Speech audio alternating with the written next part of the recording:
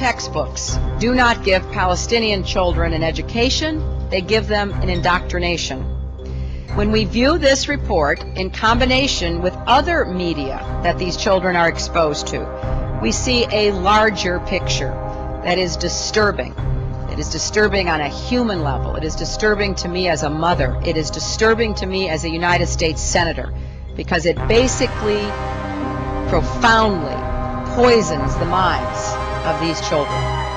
لأن عروبتي شرفي وأن بلادنا تمتد من أقصى إلى أقصى وأن حروبنا كانت في عز المسجد الأقصى وأن عدونا صهيون شيطان له ذيل.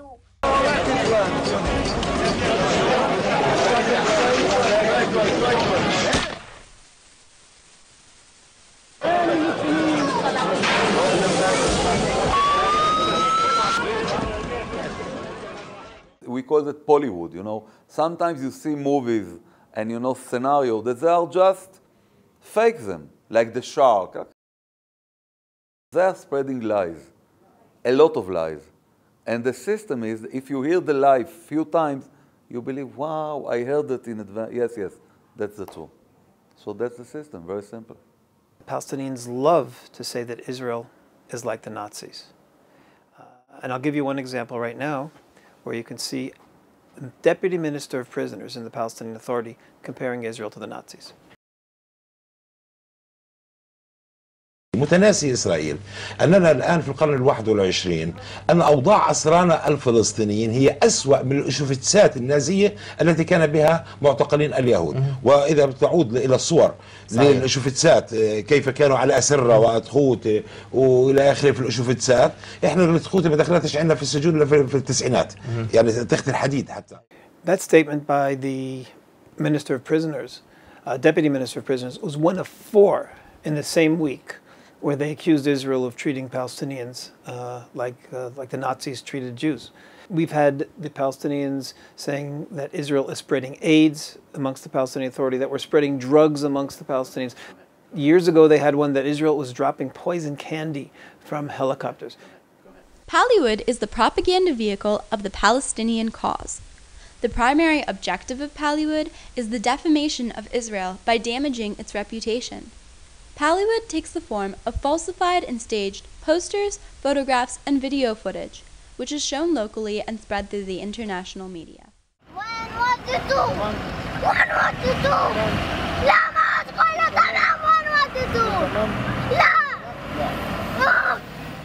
ועברו כמה נערים, בני 18-19, וקיללו אותם בערבית.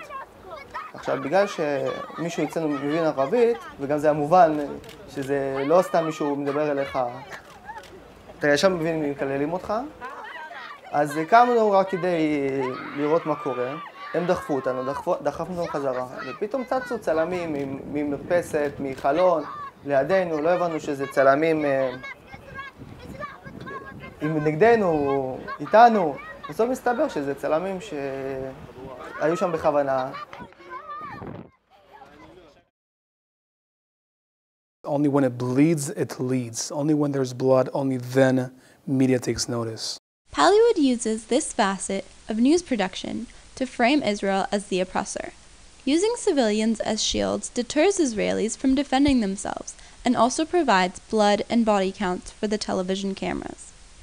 Pallywood is a combination of media created by the Palestinian Authority and terrorist organizations like Hamas. While they do carefully manipulate the international media, their target population is their own civilians. They clearly want the story of civilian casualties out. That is what they are heavily pushing, to the point where on this tour I was on, they were just making stuff up. They had 6 ambulances lined up in a row and said, okay, you know, they brought reporters there. They said you can talk to the ambulance drivers, and then one by one they told the ambulances to turn on their sirens and to zoom off. The Western media, sometimes innocently, believes the Palestinian lies. Multi-million-dollar campaigns coming out from Gaza, it has its effect around the world. There have been many, many stories of civilians who have been killed or that have been presented in the international media as Israel's responsibility, and it turned out later on that it wasn't. Child's death got a lot of attention after his body was kissed by Egypt's Prime Minister during a tour of a Gaza hospital. Neighbors and family members had told CNN they heard an aircraft before the explosion. But the Israeli military Sunday told CNN it did not carry out any airstrikes at the time of the child's death. The IDF says it stopped attacks because of the visit by Egypt's Prime Minister. Among other possibilities, maybe a misfire of Hamas rocket, which was intended for Israel. CNN's crew in Gaza said it saw two such rockets passing overhead, apparently fired not far from where the boy lived. The very basic message that the Palestinians are interested in peace and they just want the West Bank is adopted by the entire international media. But if you listen to what they say in Arabic, you know that that's not true. I want to show you a video clip that recently appeared on Palestinian TV, and you see a moderator teaching young children that the occupation is all of Israel. ب 30/3 أصدقاء الأطفال ب 1976 قامت قوات الاحتلال الإسرائيلية بمصادرة مجموعة يعني آلاف الدنومات من أراضي الجليل، الأراضي المحتلة، يعني أراضي المحتلة ما بعد كمان عام 1948. Tragically, what we find is everything the Palestinians can do is just undermining that peace. Every message that they give in English of reconciliation, they're giving opposite hate messages, especially to their youth in Arabic. بدك تجيب له وراك يعني بدك تجيب له وراك مش سايب له وراك ومش سايب له وراك فرفور بدك تجيب له وراك فرفور بدك تجيب له وراك فرفور احنا اندال احنا ارهابيه فرفور خد خد خد خد خد خد خد خد نعم أحبابنا الأطفال، لقد فقدنا أعز صديق لنا، فرفور. لقد استشهد فرفور وهو يدافع عن أرضه. It is vital to expose Pallywood deceptions. In the social media and communications age, the public relations war is a vital component of Israel's struggle to win the hearts and minds of the international community. When Pallywood succeeds in tarnishing Israel's image, support for Israel is weakened, and the Jewish state becomes more diplomatically isolated and more exposed to the ramifications of delegitimization. I know for a fact today, by the way, when you give out, sending out information, media advocacy in our part of the region, giving a balance to what's going on, we're giving hope to both sides of the region. Why is that? Because we're undermining what became acceptable in our part of the region, having rockets being fired towards civilian population, and we're undermining terrorist leaders using their own civilian populations not only as human shields, but to get any political agenda to get across as well. However, the problem doesn't end with international viewers.